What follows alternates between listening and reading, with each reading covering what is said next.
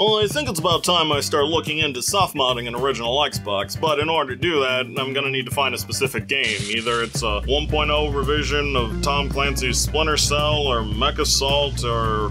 Where is that light coming from? Actually, you'll just be needing this. Flashdrive? Seriously? Yeah, a USB. You're in the endgame now.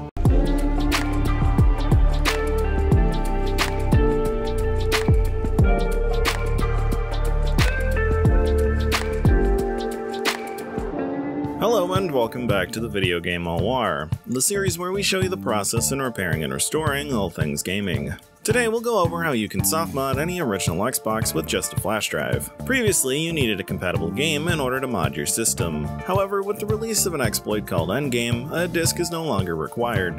We'll also go over how to add a custom dashboard to your modded system. So without any further ado, let's begin the procedure. For this mod, you'll need an original Xbox compatible flash drive, which translates to a flash drive that's under 1 GB. In this case, the smaller capacity, the more likely it is to work. I'll have a link in the description for the ones used in this video, in addition to a list of all known compatible flash drives. You'll also need an Xbox to USB adapter so we can connect it to our system, in addition to a Windows-based PC so we can load the files onto our compatible flash drive. With all the materials in hand, let's start by downloading the required files. Start off by heading to the link in the description for the Xbox Soft Modding Tools Google Drive link. Download it using the button at the top right corner. Google may state that it can't check for viruses, simply ignore that and press download anyway. We'll also need an application called FatX Explorer so we can view and edit the contents of our Xbox formatted flash drive on a PC. Download the appropriate beta release for the type of system you're using. In this case, I have a 64-bit computer, so I'll grab the 64-bit beta. Once downloaded, extract the FatX Explorer folder from its archive. Then create a new folder for the Xbox Soft Modding tool. Now copy its archive to the folder you just created, and extract the contents of the zip file inside of the folder, at which point you can banish both the Xbox Soft Modding tool and FatX Explorer archives to robot hell. With our two applications extracted and inside their own folders, let's format our flash drive for use on the Xbox. To do this, turn on your console, then navigate to the Memory tab on the home menu. Now connect your flash drive to the USB adapter, and insert it into any of the available controller ports. You should receive a message on your Xbox stating that the memory unit isn't working and has been erased. Go ahead and press OK on the pop-up, as your flash drive is now formatted under the Xbox file structure. Head back onto your computer, then open the FatX Explorer folder and launch the FatX Explorer EXE. Upon running the app for the first time, you may be prompted to install the .NET framework if you don't have it installed already. Be sure to do so, as the application won't work without it. After the framework is installed or you enter the app, connect your formatted USB into the computer. Upon doing so, Windows will share its distaste for the flash drive and give you a notification saying that you'll need to format the drive before you can use it. Be sure to click cancel on this window. You'll then be told that the drive is inaccessible. Press OK on this pop-up, and if Windows insists that you format it again, just exit out of the window. As due to the flash drive being formatted on the Xbox, we'll have to make sure we deny any attempts to format it on PC, or else we'll need to format it on the console again. Once you're inside FatX Explorer, click on the Devices tab where you should see your flash drive. Select it, then choose the option to load the device. You'll then be prompted to choose a drive letter to mount it to. By default it's X, which should be fine assuming you don't already have an X drive on your system. Now click on the big green button to mount your flash drive on the selected partition. You may get a notification to install the FatX Explorer drivers before you can mount the device. In this case, select Install. It should only take a few seconds, after which you'll be taken to a window asking for a license. You can use the software for free by choosing the option to start a trial. FatX Explorer should now open a File Explorer window to allow you to transfer files between your computer and the Xbox's flash drive. Open the folder containing your Xbox Soft Modding tool files and navigate to the Soft Mod Packages folder. Then open the Endgame archive. Copy the helper and trigger folders along with the payload XBE file to the flash drive. Once copied, you can unmount the drive from your computer by heading back to the Devices section of FatX Explorer, then select the Close All option and click on the Close Unmount All button. We can now safely remove the flash drive from the computer and reinsert it into our Xbox via the adapter. To run the soft modding tool on your console, navigate to the memory section of the dashboard once again, and select the flash drive's memory unit. Your console should try to open the storage device, but freeze during the transition screen. This is good as it signifies that it's attempting to load the toolset. You should see the power LED on the console flash a set of colors, eventually loading into the Xbox soft modding tool. However, if it stays on the screen for more than 3 minutes without anything happening, turn off the system and try again. Once the system loads into the soft modding tool, you're officially in the endgame now.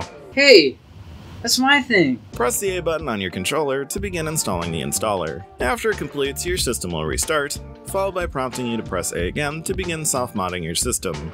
This process can take up to 5 minutes, so feel free to step away and do something else in the meantime, like taking a natural shower. After the soft mod completes, you'll be notified that a copy of your console's EEPROM has been saved to the internal hard drive. We'll be transferring that back up to your computer in a little bit, so for now press A on I understand. The tool will then inform you that the EEPROM file will be required in case you need to replace the hard drive in your console. Go ahead and press A again, where you'll be told that the soft modding process has been completed. Pressing A one more time will exit the installer, restart the system, and boot into the Xbox's new custom dashboard. Your system is now officially soft modded, however there's still a couple things we'll need to do before we're completely done with this process, beginning with backing up our console's EEPROM to our computer. Now because our system is soft modded, we no longer have to use a USB. We can instead transfer files over our local network using a file transfer protocol, aka FTP. To begin, connect an Ethernet cable running from your modem to your Xbox. You'll know that it's connected when you see an IP address listed on the system's dashboard. You'll want to jot that IP down as we'll need it to connect to the console from our computer. Speaking about a PC, you'll want to head over to yours and establish an FTP connection. There are multiple ways to do this, but I'll be using a free application called FileZilla for this tutorial. Within your software, you'll want to enter the IP address from your Xbox as the host. Then by default, the username and password are both Xbox in all lowercase, and the port should be 21. If you're using FileZilla, you may get a warning, just press OK. Once connected, you should see the 6 partitions of your Xbox's hard drive. Our EEPROM backup is located under the E partition within the backup directory. Drag and drop the EEPROM folder from the Xbox's hard drive to your PC's desktop. Then, once it's finished copying, be sure to stash your backup someplace safe.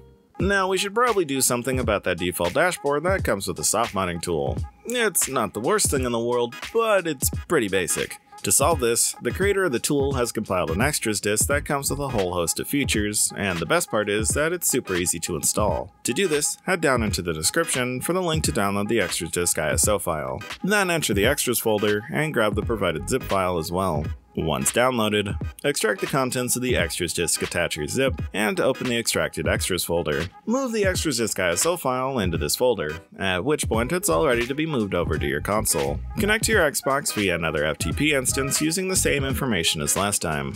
Once connected, enter the E partition and right-click on the empty space. Then select the option to create a new directory and name it Games. From here, simply drag and drop your extras disk folder to the Xbox's game directory and wait for it to copy. After the files have finished transferring, we'll need to load the disk on our console by entering the system option on our dashboard, followed by the File Explorer, then the E directory, the game directory, and finally our extras disk folder. Select the default XBE file by pressing A to launch the app. Once loaded, you'll be greeted by a menu that looks similar to the dashboard, but with a few different options. To install our new dashboard, navigate to the Dashboards option, where you'll be presented with a list of dashboards you can install. If you're a fan of Aurora on the Xbox 360, I'd recommend XBMC for gamers as it has a similar interface. I'll be installing it for this tutorial, however feel free to choose any one you'd like. Selecting any dashboard will take you to a list of install locations. We'll want to install our custom dashboard to E Dashboard. Choosing it will give you a warning that it'll override any dashboard we have installed currently.